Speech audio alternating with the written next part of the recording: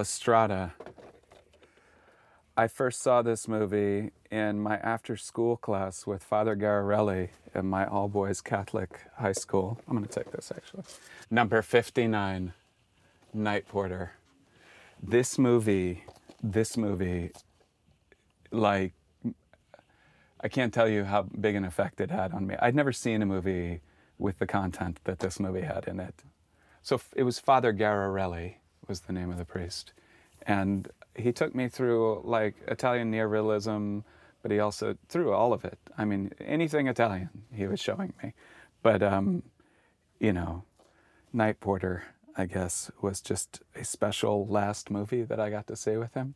But it blew me away. I actually remember after I saw the movie, walking out of the room, I saw Father Gararelli down the hall, and he asked me if I liked it. And my response was, I did a thing Dirk Bogarde does in the movie. I just went. And that meant I really liked it. So WANDA, I'd never seen, but I saw WANDA on the Criterion channel when it was on there. And my wife, Maggie, was doing The Deuce. And we watched it, you know, I think it was something that it really inspired me. This kind of like really wild, troubling vision of this woman who's just like right on the edge of what it means to be alive. I mean, it's terrifying in how like the potential for violence in it and stuff is really intense, and how at risk she is the entire time.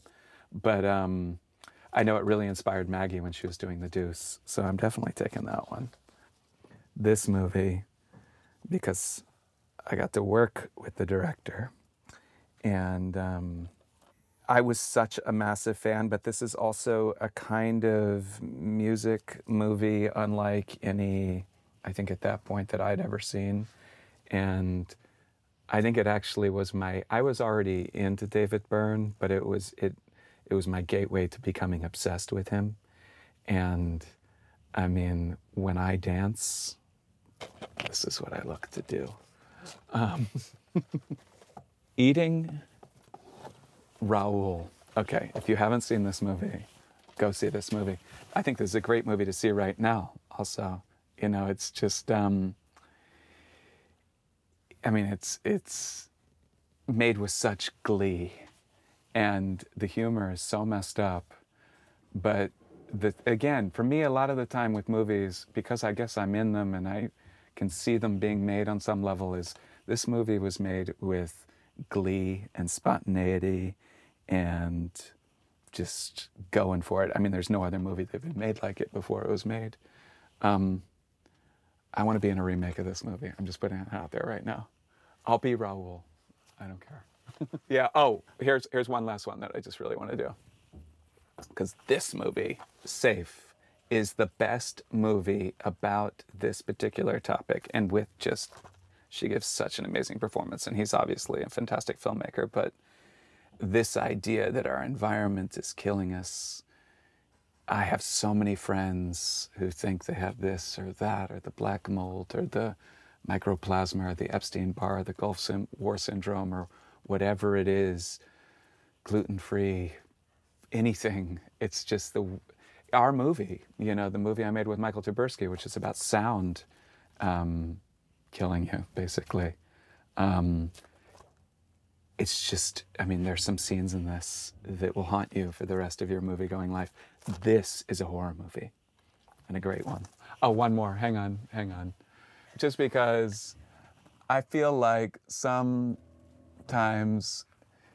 you don't really understand why a movie is good. You have all these really great people, and then it just kind of comes together.